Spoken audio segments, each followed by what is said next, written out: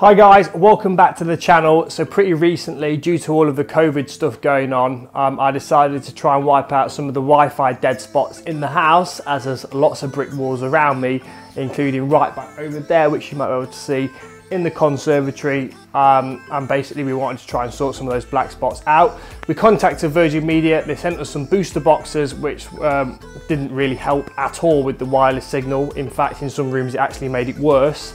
And I went out and bought a TP Link router to use as an access point. So in today's video, I'm going to show you how you can do the same thing to extend the wireless network and improve the speeds in your house. Let's go. Okay, so these are the boosters, the Wi-Fi booster kits that Virgin Media sent out. So there's basically a sender and a receiver box. These are actually power line kits, which they didn't make very clear. So before we sent them, we thought they just used wireless technology. So we actually tried them in here, connected to the routers there, as you can see. We plugged them in. We plugged one up at the other end of the kitchen, which is only even here. And the results were pretty shocking, to be honest. So the router we're going to be using to extend the Virgin Hub network and improve the signal is the TP LINK AC1750C7. This has got raving reviews online and is widely available. We bought this one from Argos. I needed it quickly, but they are available for cheaper on sites like eBay and things like that. Great routers, good for the sort of mid-range budget option. Now, just before we go any further in the video, you are going to need an Ethernet cable in the point of the house that you wish to extend the wireless network to. So our Ethernet cable plugs into the Virgin Hub router. It goes all the way around the house and it ends up somewhere in here. There it is, the new router. So you are going to need an Ethernet cable to the point where you want to basically put your new router. That is the most important part of this video. So if you're looking for a very quick, easy option that doesn't require running Ethernet cables, then you may as well turn off now.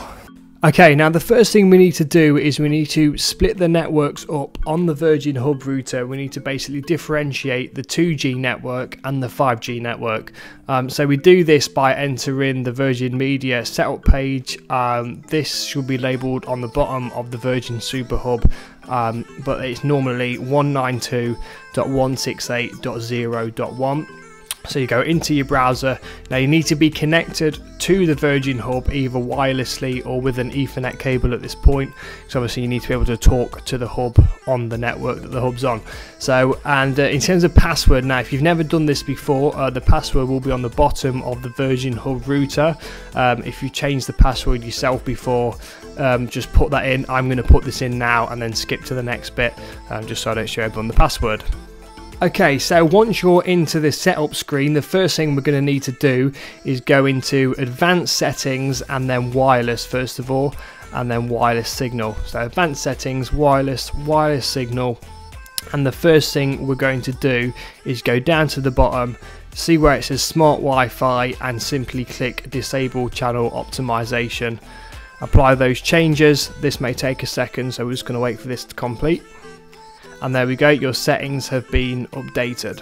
So once we've disabled channel optimization, we need to come back into the router settings again, this time in the security tab on the left hand side of advanced settings. And in this page we need to differentiate the 2.4 GHz network and the 5 GHz network. Now I've altered this a little bit just so I can demonstrate what we need to do. Now, depending how much you know about networks, you can either leave the Wi-Fi network name the same as what it was before, or you can do what we've done. We sort of made our own little network name. Now if you want to keep it the same, obviously you'll have something like a VM and then a load of numbers like 807.640. You can leave that, but basically what we need to do, you can change it, you can keep it the same. It's totally up to you because you're going to need to reconnect all your devices anyway. So Wi-Fi network name, on the 2.4 GHz network, we're just going to literally add 2G to the name of that network. And then for the 5 GHz network, we're going to add -5G. This is just so we know which network is which. And then in terms of the passwords, we want to keep passwords the same really. Now if you've already got a password in there, you can actually keep the passwords the same. If it's a password, you know, Virgin Media gave you and it's the same one that's on the card, then that's fine. Or you can make your own password. It's totally up to you, but try and keep them the same for the 2 GHz and the 5 GHz network, as if this will just make things a little bit easier. And once you've done that, go down to the bottom, apply changes, and we go from there. Okay, now once you've got your Virgin Hub settings all saved, you're going to want to get your TP Link router. You want to plug it into the wall, use the Ethernet cable supplied in the box, and simply connect it to one of the Ethernet ports on the back of the router straight into your laptop or PC. Now it's important that you use one of the orange Ethernet ports and not the blue internet port, otherwise it simply won't talk to the laptop. Now once you've got your TP Link router connected to your laptop, the access page for a TP Link router, or for most TP Link routers, is tplinkwifi.net. It should tell you either on the box of the router if it's different, but most of them it is the same. Now as you can see, I've disconnected wirelessly from the Virgin Media router just so we don't have any issues while setting this up. So let's see what happens. So this is going to be the first page by the looks of it. So it's asking us to create a password first of all. So I'm just going to put my password in there now. So let's make a little password. Oops, sorry, bear with me 1 second. Okay, so we've chosen a password. Let's get started. Managed to match them both up, which is always good. Now what we're going to do is, once the TP Link page is loaded, we're going to totally ignore the quick setup page. So totally ignore this. We're going to go straight to the advanced tab. We're going to go into operation mode, and we're going to change it to access point mode. So it should be in router current mode, access point. Now TP Link make this process very easy for everybody. So access point, click save, and it will take a minute or two to reboot. So we're just going to let it do that now. It does seem to boot straight onto the same screen that you were on, so it sort of automatically reboots. So it asks you to put the password in again, so we're going to do that very quickly, like so. Basically what we need to do with the TP Link router now is we need to make the settings the same as the Virgin Media settings for the 2G and the 5G network. Now I did have this when I was testing this out earlier on, that it doesn't actually sometimes take you onto this page in quick setup. So you can access this in the settings tab and the wireless settings on the left hand side, but as long as you're on a page where you can access the name and password of the 2.4 GHz network and the 5 GHz network, you'll be absolutely fine. What you need to basically do is you need to replace the network name for the 2 GHz network with the same network name and password as the 2 GHz on the Virgin Media Hub. So whatever that was earlier on, you need to replace it and make sure both are the same. So for instance, our 2G network is Felnet-2G, and then enter the password in for whatever the password was. I'm not going to do that on camera again, obviously. And then same for the 5 GHz network. So enter both of those in. I'm going to do that now. We'll hit next and then we'll see what happens.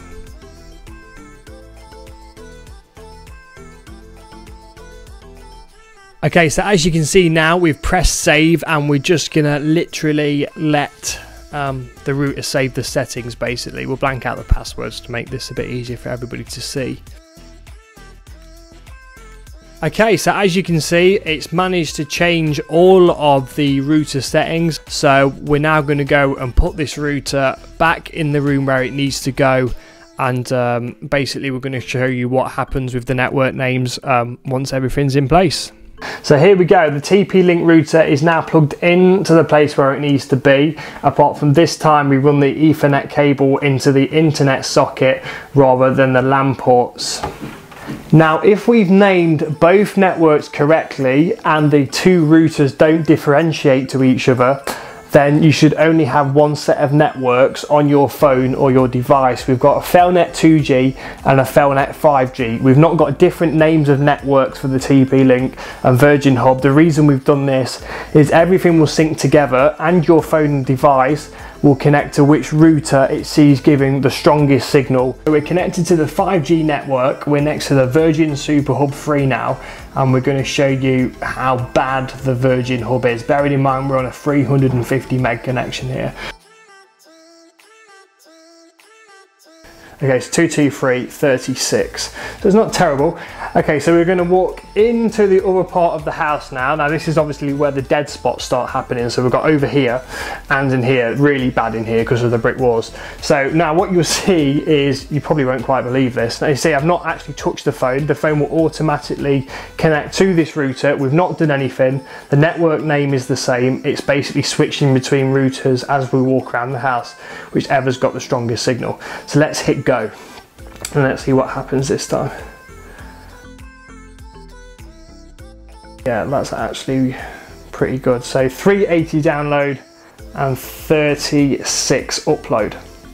We contacted Virgin Media about this speed issue a few weeks ago because we didn't think that it was right that we bought a third-party router that was transmitting, you know, the speed guaranteed by Virgin, but yet the Virgin Hub could only do 220. I mean, we thought there was a problem with the router.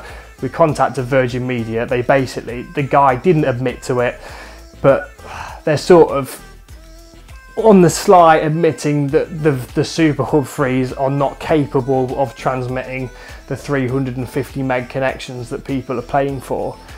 His suggestion was to basically put the router that we bought in as the main router, replace the Virgin router and put the Virgin router in modem mode, but then obviously we lose half of the wireless signal again. Even though this is more powerful, we're still not going to get the speeds, you know, as great as having two routers. This is why we didn't do this as a modem video. So the reason we split the 2G and the 5G networks up was because we found that the phones, when sitting in the conservatory, were seeing the 2G connection from the Virgin Hub more powerful than the 5G connection from the TP Link Hub, because 2G is a stronger signal, it can go further basically.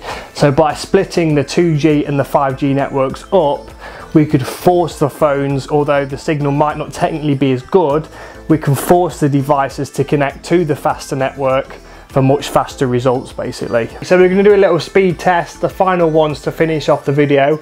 We've got the TP Link router on in here. As you can see, we've got 2 out of 3 Wi-Fi bars. So let's see what happens. We've never actually tried it with the sofa this way. Let's see what speeds we get in here. So we're getting 187 download. And yeah, I mean, it's more or less the same upload as well. So what we're going to do now is we're going to go and turn the TP Link router off and then see what happens to the connection basically. You can see me do this now.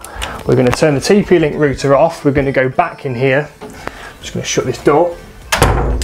And we're going to run the same test again. So the network is still active, but it will automatically switch over to the Virgin router. Although we're on the same network, it'll be on the Virgin router this time.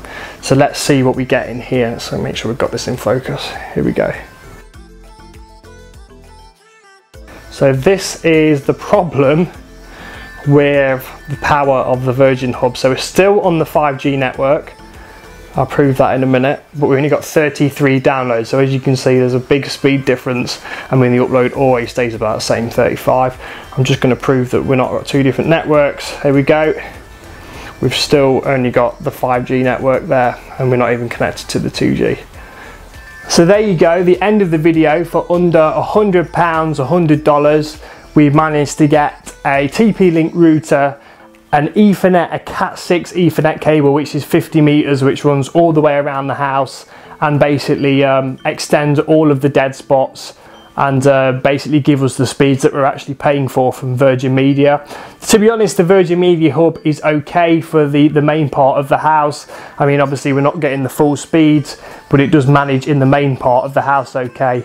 It's in the sort of extension area where things have been improved quite dramatically, and obviously in the office we've got, you know, nearly a 400 meg connection, which is great as well. So once again, I hope you've enjoyed the video. If you'd like any advice, please comment down below. I do my best to help you out, and stay tuned to the channel because we're going to be doing more videos like this very soon.